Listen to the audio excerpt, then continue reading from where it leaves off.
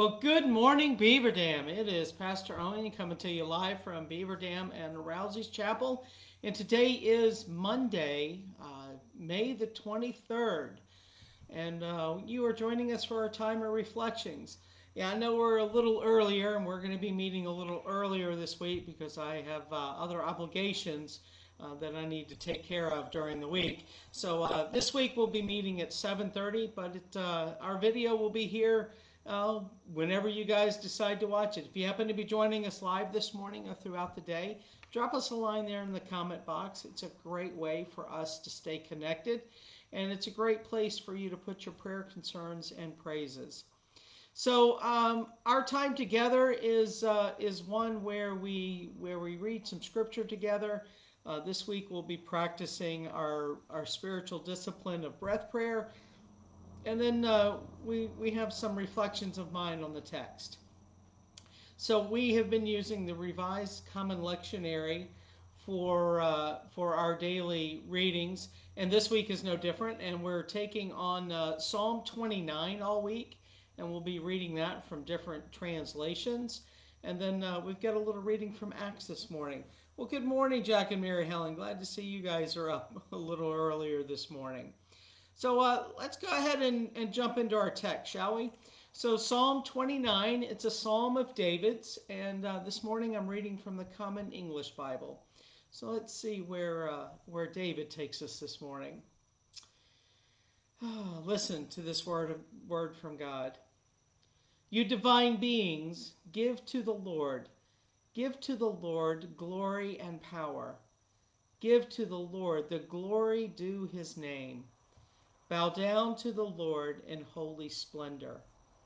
The Lord's voice is over the waters. The glorious God thunders. The Lord is over the mighty waters. The Lord's voice is strong. The Lord's voice is majestic. The Lord's voice breaks cedar trees. Yes, the Lord shatters the cedars of Lebanon. He makes Lebanon jump around like a young bull. He makes Sirion jump around like a young wild ox. The Lord's voice unleashes fiery flames. The Lord's voice shakes the wilderness. Yes, the Lord shakes the wilderness of Kadesh. The Lord's voice convulses the oaks, strips the forest bare. But in his temple everyone shouts glory. The Lord sits enthroned over the floodwaters. The Lord sits enthroned, King forever. Let the Lord give strength to his people. Let the Lord bless his people with peace. Whew, some good words this morning. Well, good morning, Karen. Glad to see you're joining us. And then our next reading this morning comes from the book of Acts, chapter 16, verses 30 through 35. Again, I'm reading from the Common English Bible. The next morning, the legal authorities sent the police to the jailer with the order, release those people. So the jailer reported to Paul, informing him, the authorities sent word that both of you are to be released. You can leave now. Go in peace. Paul told the police, even though we are Roman citizens, they beat us publicly without first finding us guilty of a crime, and they threw us into prison, and now they want to send us away secretly? No way! They themselves will have to come and escort us out. The police reported this to the legal authorities, who were alarmed to learn that Paul and Silas were Roman citizens. They came and consoled Paul and Silas, escorting them out of the prison and begging them to leave the city. Paul and Silas left the prison and made their way to Lydia's house, where they encouraged the brothers and sisters. Then they left Philippi. Well, friends, this is the word of God for us, the people of God. Thanks be to God. So let's spend just a couple of minutes practicing our breath prayer this morning. Our breath prayer this morning is we'll breathe in God's glory and breathe out wonder and awe. So breathe in God's glory, breathe out wonder and awe. Let's go to the Lord in prayer this morning. Breathe in God's glory, and breathe out wonder and awe. Breathe in God's glory,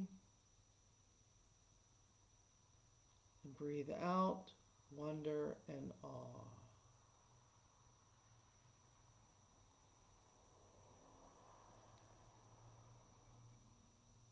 Breathe in God's glory.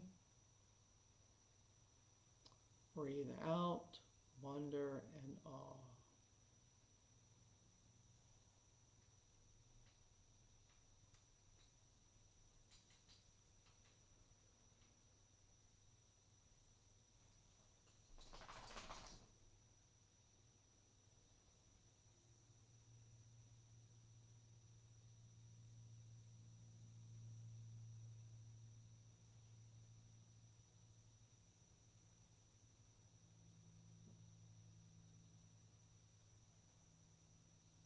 Breathe in God's glory.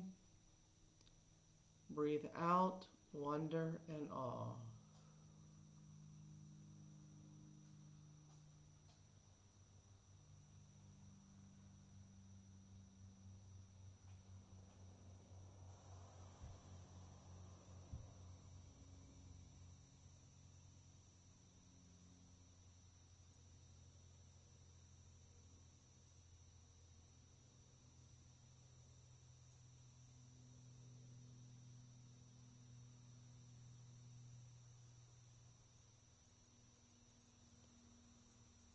Breathe in God's glory. Breathe out wonder and awe.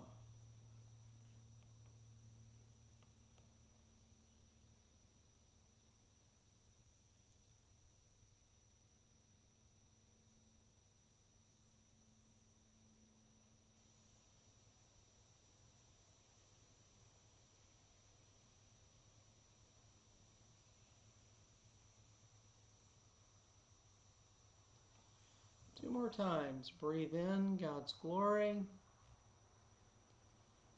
Breathe out wonder and awe. Breathe in God's glory. Breathe out wonder and awe. Well, amen. Amen.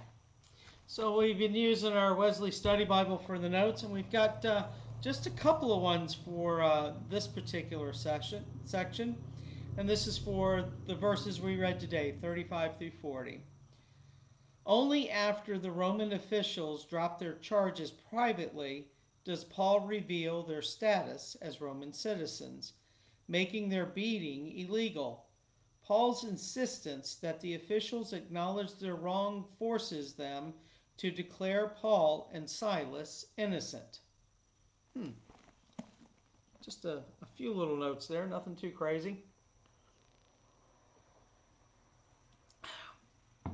So, I thought it might help to kind of put today's scripture in a little bit of context. This comes in the book of Acts after the story where Paul and Silas were being followed by a slave woman who could foretell the future.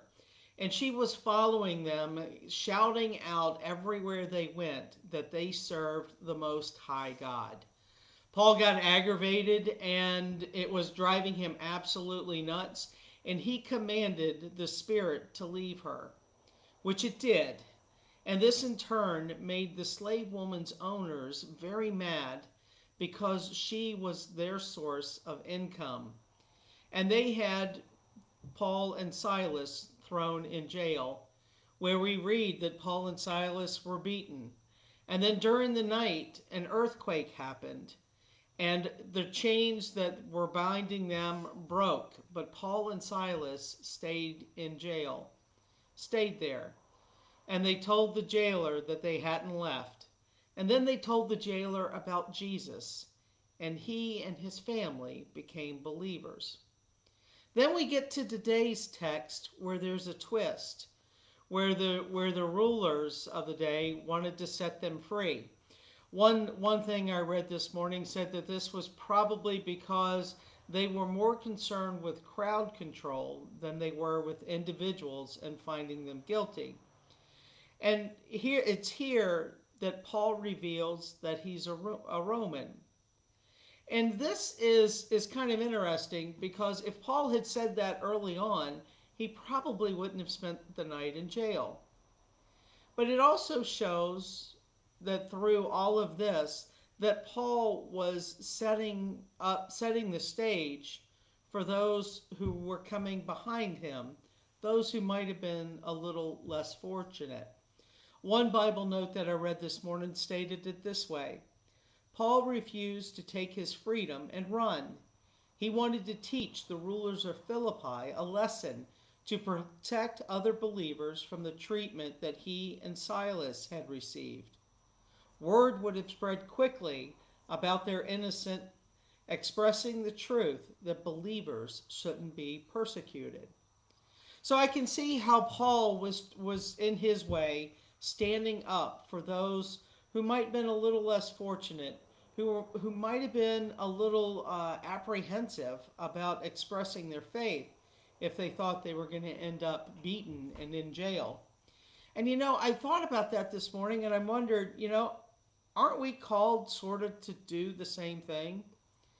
To make a way that is easier and better for those who follow us by helping build the kingdom here and now? And I think that might be part of the lesson that we can glean from this particular text this morning.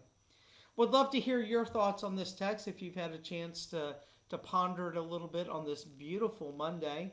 I'm glad that the crazy heat is gone and it looks like it's going to be an absolutely gorgeous day.